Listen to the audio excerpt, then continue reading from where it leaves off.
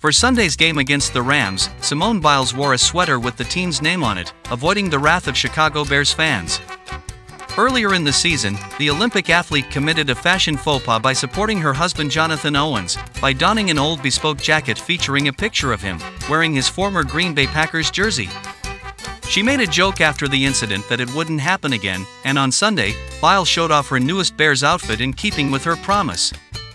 Before the game, Biles gave her husband Owens a kiss, as they relished a romantic moment in Chicago.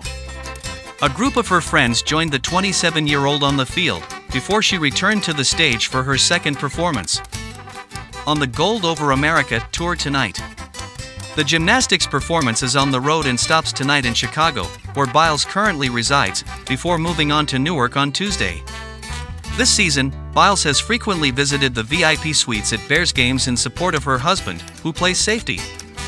Among the other gymnastics stars on the trip are Jade Carey, Jordan Chiles, and Hesley Rivera. Carey was one of the well-known figures who accompanied Biles to the Bears game.